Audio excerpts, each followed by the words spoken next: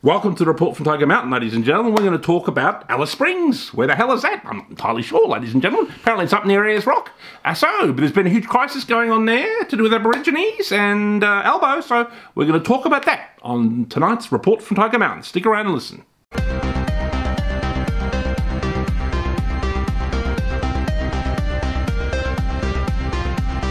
Alright, ladies and gentlemen, we're going to talk about the crisis in Alice Springs. There's been some kind of problem going on there, ladies and gentlemen. I'm not sure if you do know this, ladies and gentlemen, but there is some Aborigines that live up around Alice Springs.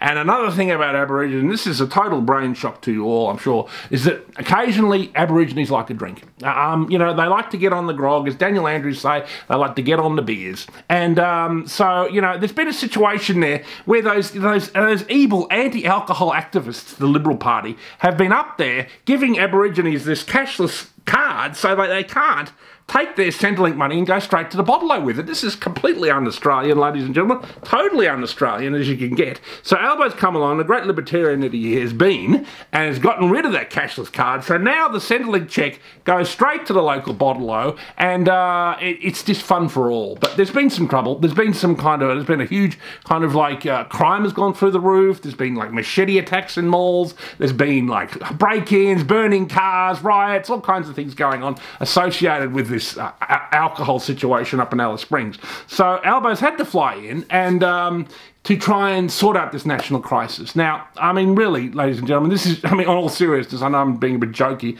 with this report, but it is a terrible situation. Obviously, the Aborigines do have a problem with alcohol, and I think, you know, the problem seems to lie with the fact of our welfare system, that if you're an Aborigine, you know, I don't know what they actually get, but I think they get more than disabled people. They get extra funding, extra everything. So basically, they don't have to work. They can basically just sit around and live off Centrelink and use all their you know, excess income on getting drunk. And this is not a good situation for anybody. It wouldn't be good if you were to give that to, I don't know, suburban people out in Melton or a white suburb in Melbourne or whatever. They're going to get on the grog as well all the time. It's like you're just enabling the bad side of people. And I think it's a kind of, how would you put it? It's a kind of a governmental overreach gone wrong. I mean, you know, obviously, you know, the situation with the Aborigines has always been problematic, you know, because, I don't know, for whatever reason they felt disenfranchised, but they are a people, you know, that haven't always, well, let's say they're not known for their hard work,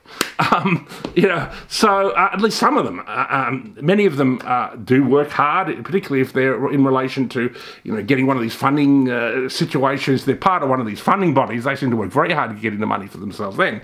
But I don't know, there seems to be a large part of the diaspora of Aborigines in rural Australia that that live in almost like shanty towns that are almost like third or fourth world countries, which is a disgrace to Australia. I don't know why they haven't been able to fit in. I don't know why. It's certainly not due to the fact that we haven't got in place, you know, essentially what amounts to affirmative action to enable them to take part in our society. We've done everything I think we almost can. I think this problem, and I hate to say it, but this problem itself lies with the Aboriginal community, because we've done everything we can to enable them to have the support to succeed in society, and for whatever reason they don't want to. You know, and maybe they don't. Maybe they don't want to participate in, you know, in this kind of modern technological society. There's a lot of, I mean, maybe there, you know, there's a lot of reasons why you might not want to do that. Maybe it's not even in their nature to do that. So, you know, I think this problem stems from that. And I think no amount of political correctness, no amount of, you know, Albo flying in on his private jet is going to fix it, ladies and gentlemen. This is a problem that's existed in some parts of rural Australia, particularly in Northern Territory, particularly in Western Australia up north. That's been there a long time, and you know, I don't know what to say. I mean, you know, the Maoris have this problem, you know what I mean, in New Zealand with grog and everything. You know, we know that. You've seen films like Once We're Warriors, and yes, of course, this comes at a bad time for Albo, because obviously at the same time as he has this Aboriginal community behaving terribly, you know, he's trying to push this rubbish about the voice, you know, which, you know, I mean, Albo is trying to present it as representing Aborigines in the Constitution, and also that they will be consulted through this thing, the voice, on Aboriginal issues that might affect the Aboriginal community, which on the surface sounds great, but I am very suspicious of the voice. It sounds like a globalist weapon, why the School of Davos are going to somehow become, you know, basically basically bribe the Aboriginal community and they will be the voice. So they will stop any kind of economic development wherever they don't want it, and again to financially ruin Australia, etc., etc. So that's my thoughts on that.